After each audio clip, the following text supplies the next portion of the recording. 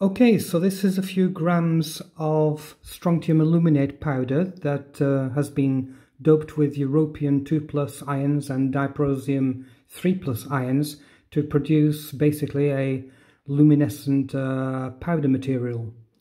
If I turn off the UV lamp, you will see the phosphorescence suddenly disappear, like that, although there is a long afterglow that is difficult to see visually on this short video, but it is there. I'll put the lamp back on, and if I disturb the topmost surface of the powder, you will see the unexposed powder underneath, which is greyish in colour by contrast, rapidly turn the yellow-green as the underlying layers of the powder sample start to phosphoresce.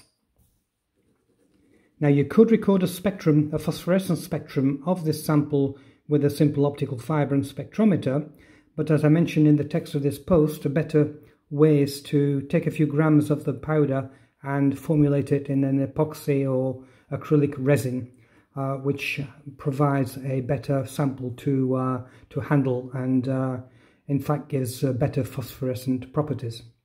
Okay, that's it. Thank you for watching.